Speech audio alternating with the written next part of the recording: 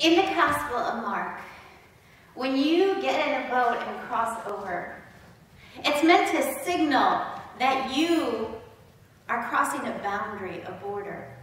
That something on the other side is different from what you've been encountering on this side. So we have Jesus today, lying in a boat, exhausted, worn out, falling asleep. How did he get to that moment of being asleep in the boat, so tired that everybody else can see that this might not be a good idea to cross the lake at the moment? But he is so tired that he just falls asleep. How did he get there? If you remember the story of the beginning of the Gospel of Mark, it is a live action movie where one thing after another happens, and Mark even says immediately, over and over and over again, immediately he's in the synagogue, a demon says, "Holy One of God, how can I help you?" Immediately he's at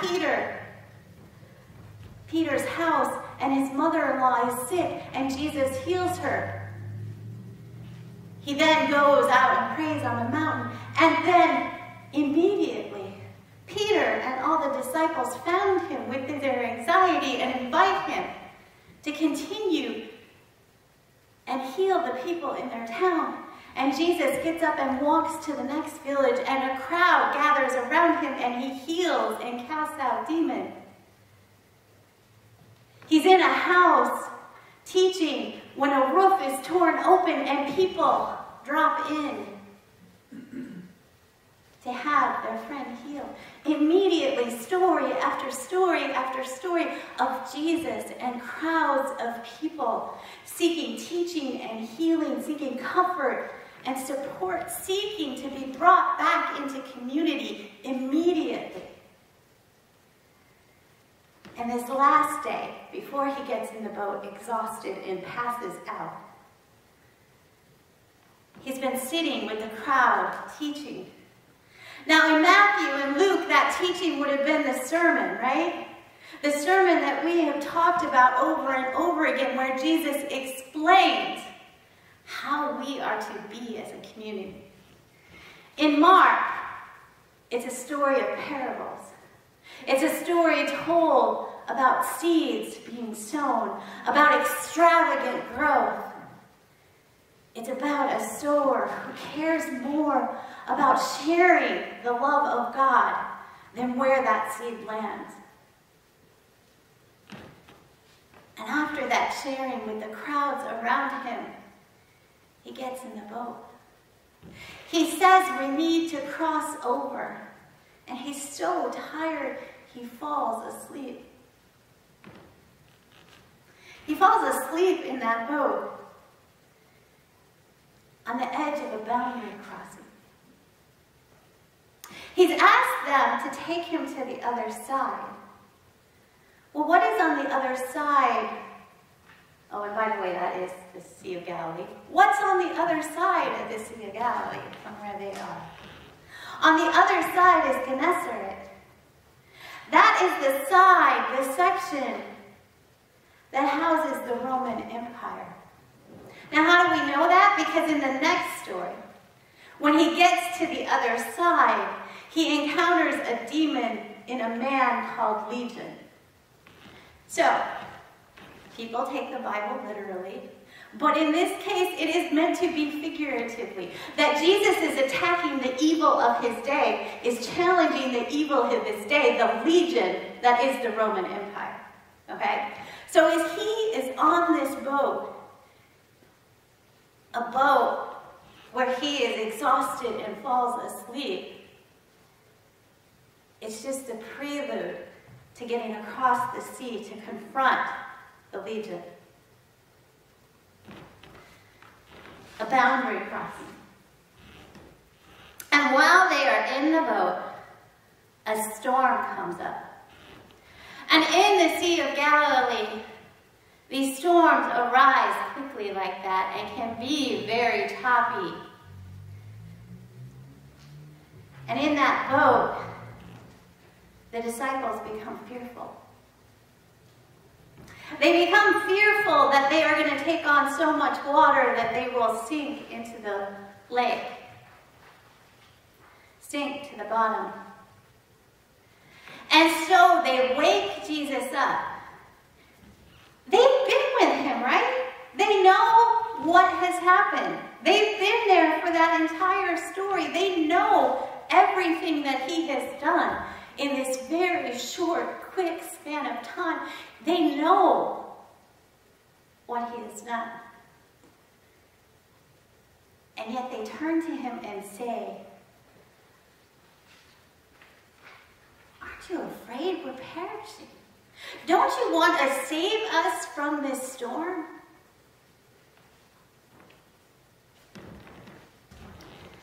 Don't you want to at least be awake while the storm is raging around us?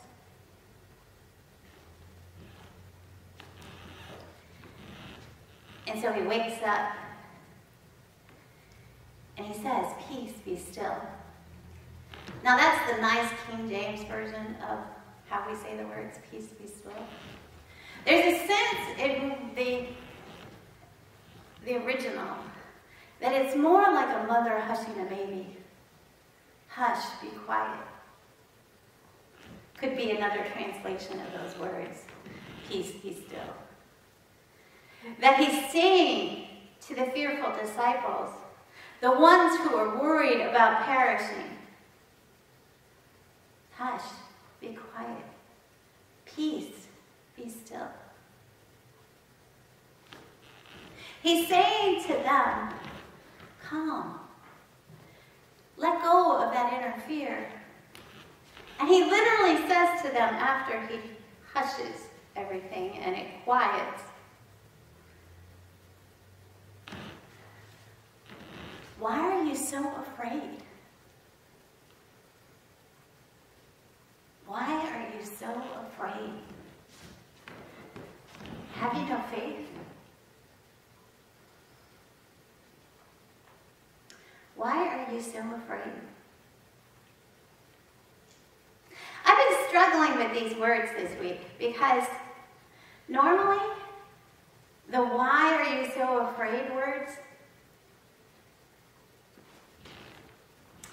I hear and know that that means it's a boundary that I need to cross, a border that I need to cross over, a people that I need to welcome. But hearing those words these last couple of years, "Why are you afraid?" I have lots of answers to that, right? Why am I afraid? Because we have a Delta variant raging through the United States. If you look at the map of Illinois right now, how high is the transmission? It is red. We're a 5-alarm fire right now. And we aren't even as bad as the redder red places.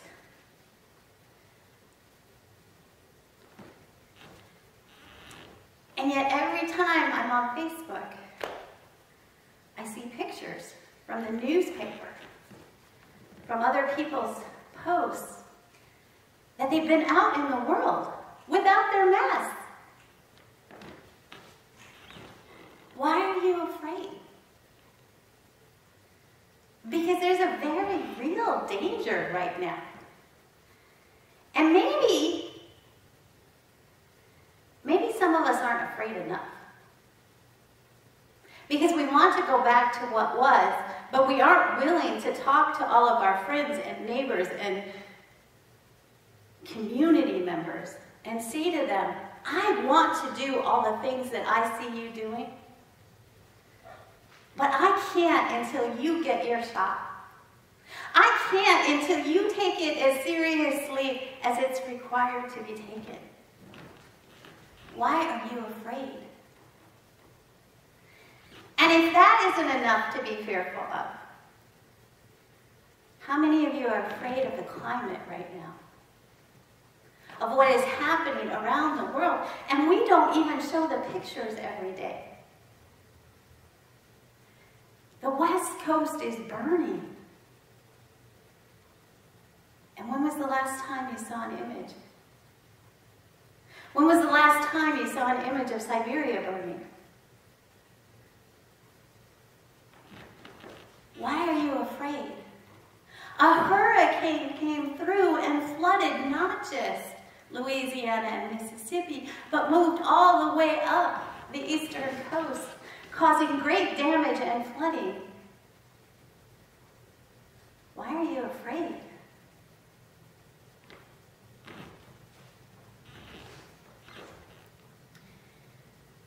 This week,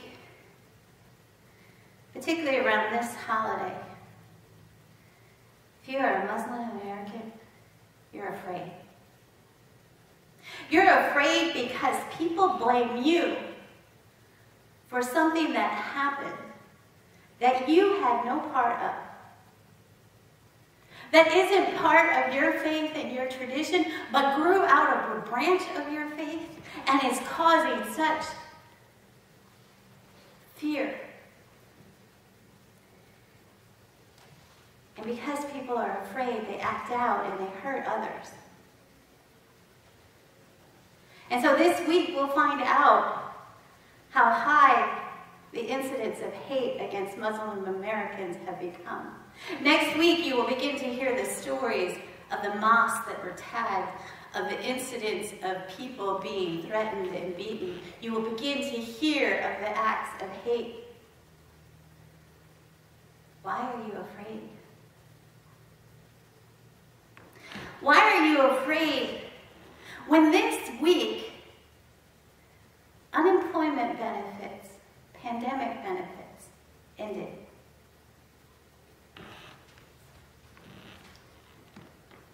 Why are you afraid? You don't know where the next job is coming from. Because the job that you could maybe take pay you barely enough to feed yourself, let alone provide housing and a car to get to work and a phone that is needed and maybe an internet access that is required. Why are you afraid? Into that moment, into that fear, Jesus steps and says, "Peace, be still." Now, if you read the translation in your Bible, it says, the disciples were full of awe. Well, it turns out they made it nice, the translators. Because that word that is used for awe here is actually a word that describes fear, overwhelming fear, a fear that is all-encompassing. That they are full of fear still, even after Jesus asked them.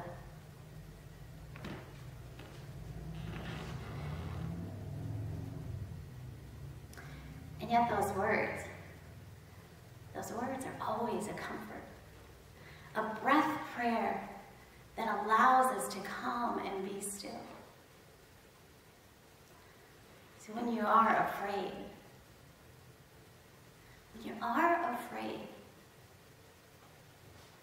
say those words. Say those words until you can feel your heart rate going lower. Until you can feel your fear ebbing away. Say those words, peace, be still, hush, be quiet, until the fear does not overwhelm you so that you still are willing to get in the boat and cross over.